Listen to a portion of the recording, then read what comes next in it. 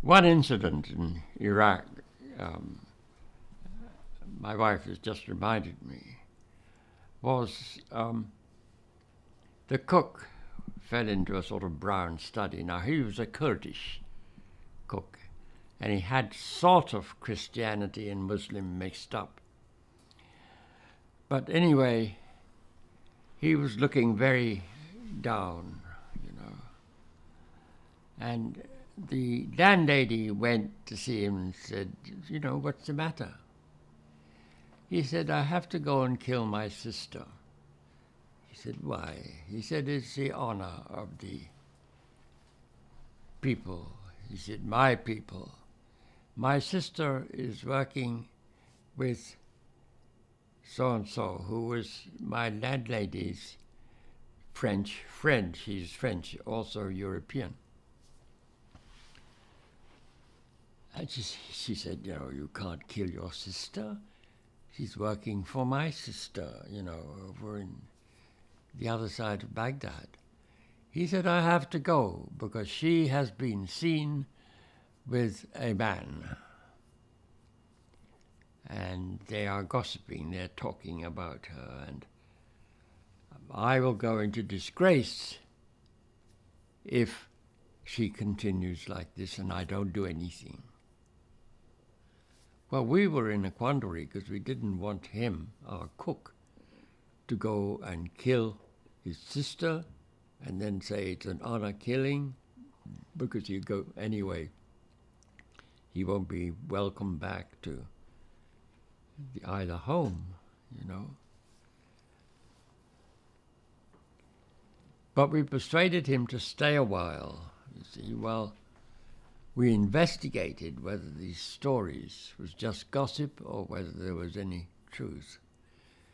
And we found, or at least she found, I didn't find, talking to her sister, the or relation of my landlady, talking to this, her friend, you see. She said, this is absolute rubbish. She said, she's never gone out with a man. She's gone out with me, and perhaps I was with a friend, but not, she wasn't with him, I was with him. Oh, she said. So she went and told the cook, and the cook didn't want to kill his sister, so he was easily persuaded not to. But that was Islam brought to me, you know. But it isn't only Islam, because in Greece we had the same thing, you know. There was the same thing. Your honor was very precise, and no sister of any man who went with a man who was not with a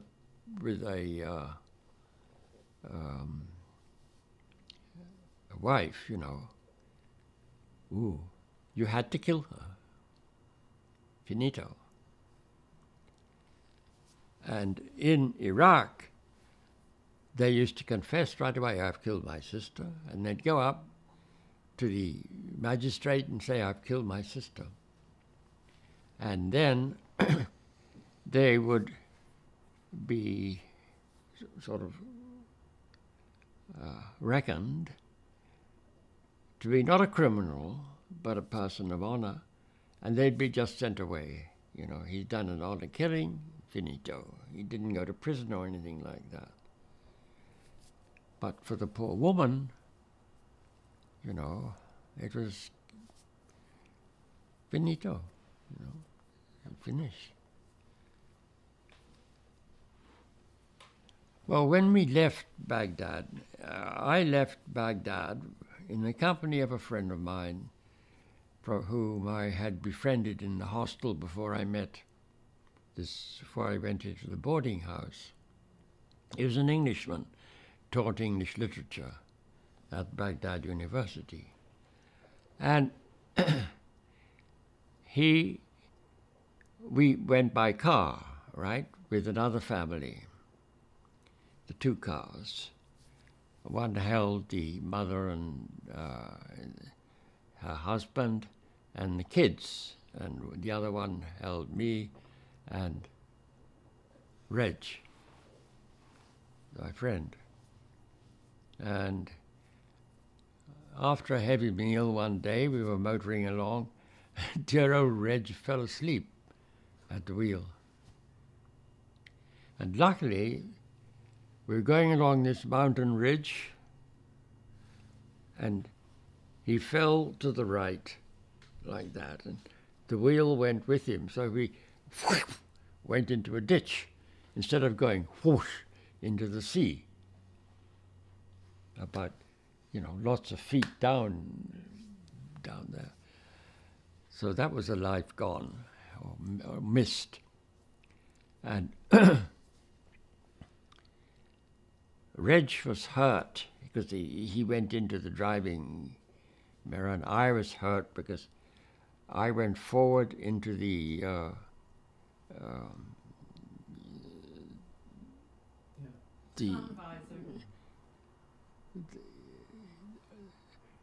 visor, that comes down and cut right across my eyes like that.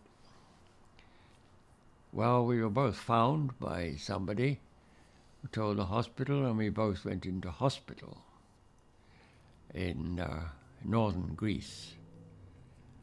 And we met there an Englishman who was engaged in the tobacco trade, and he sort of looked after us. And my son, who was only 4 or 5 years old at that time, was in the other vehicle, and they said they couldn't take him to England in their vehicle. He'd better stay with us, with me and Reg. So this family took care of Julian, my son. And we were in hospital. And then Reg had a permanent hip injury, He had to have a walking stick. And he came to the States with this walking stick. And I went back to Oxford, although, we went by train from, the name has gone from me, it's one of these northern Greece towns where they export tobacco, And we had to go by train because the car was lost, finito, it was in the ditch and there was nothing left of it. And I cured fairly quickly across the eyes, but Reg had busted something on his hip, and he could walk, but that's about all. And we continued by train through northern Italy, and then up, to England, and I went to Oxford, and he went to a neighboring town where his people were, He wasn't married, and I wasn't. I didn't have a wife. I just had Julian with me. And so that ended my Iraqi experience. But when we got back to Oxford, they said, they need somebody at the Pitt-Rivers Museum. Will you like to go there? I said, okay, lovely. So I went to the Pitt-Rivers Museum and saw Tom Penniman, the curator, and we had a little chat. He said, okay, you have the job. So I was lecturer in anthropology, but I had no college affiliation, you see. And there were a lot like me who had degrees and who could be lecturers, but most of their subjects were advanced subjects and not the subjects that were being taught in colleges to undergraduates. So as we didn't have a college or college privileges, we thought we'd invent a college for ourselves, which we did. So I was one of the founders of our St. Cross College, and one of the secretaries came here, and on Saturday we had a lunch, you know. There were lots of people there, and I was very astounded because I didn't think it had grown that far. Because we as a college, we started, the name is St. Cross because there used to be a church there, St. Cross, and just across the road, they had an empty building, a sort of barn. And that's where we met, and that's where we started the college. And then somebody said we ought to have a name. I said, why not St. Cross? Because we were on St. Cross property. And so we called ourselves St. Cross. And we moved from that area northwards to just off where Blackfriars Monastery was, into this little place opposite the Anglican seminary, which had a lot of empty places, you see. So we started, that's where we were. But it was Pusey House and St. Cross for adjoining colleges. Pusey House was a seminary for Anglicans, and it was a large place in the beginning because a lot of Anglicans there, you know, they were in the colleges all around.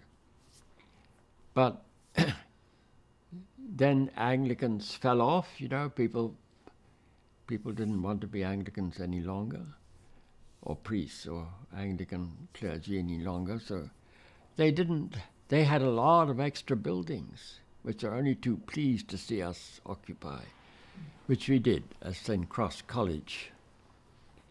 And I was sort of a member of St. Cross College, founding member, for about 4 or 5 years.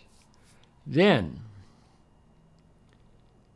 this friend of mine who was in the car crash, who had got a place in the US, came to Canada at UBC teaching English literature.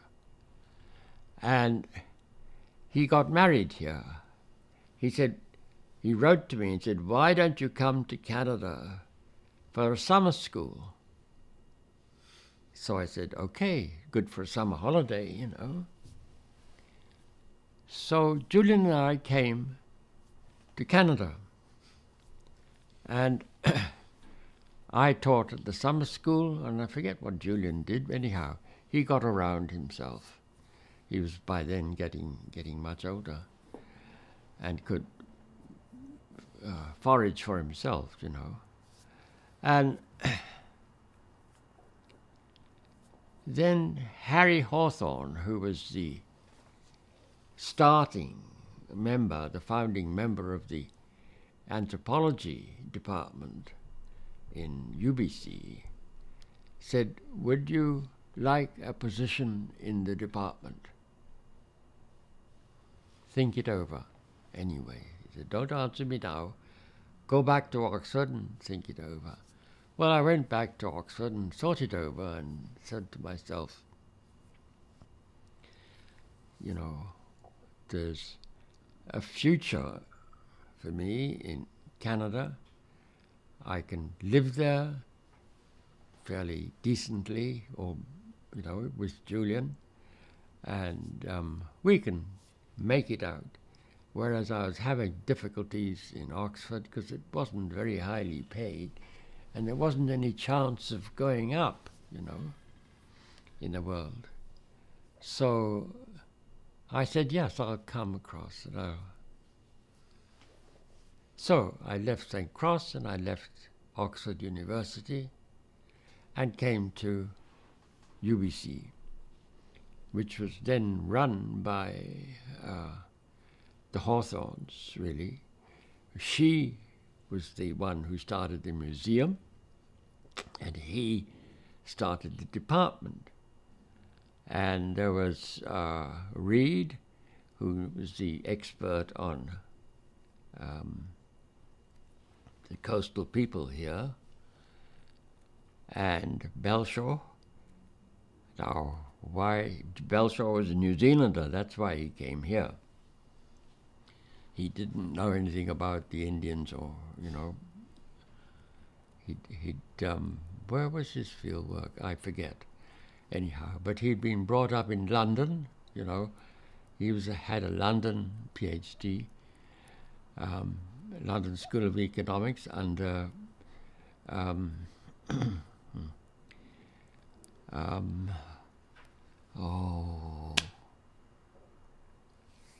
who was it who was in London? The big name. Professor, it'll come back in a minute.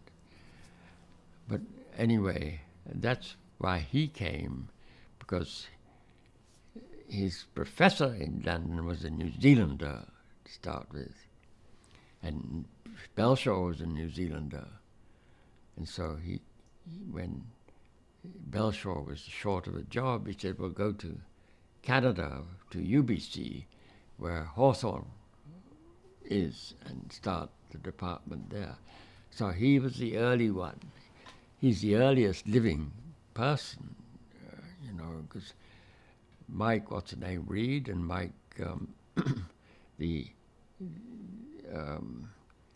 chap who eventually took over the museum from her, from Mrs. Hawthorne, and built the new museum as you see it. He's dead too, you know, he passed away. Michael Ames, yes. He passed away.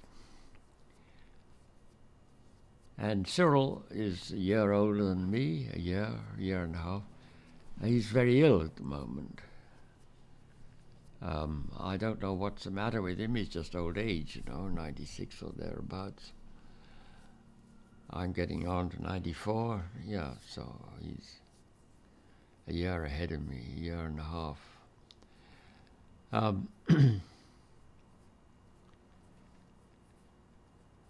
Well, that's how I came to UBC, because I came to the summer school and I enjoyed it.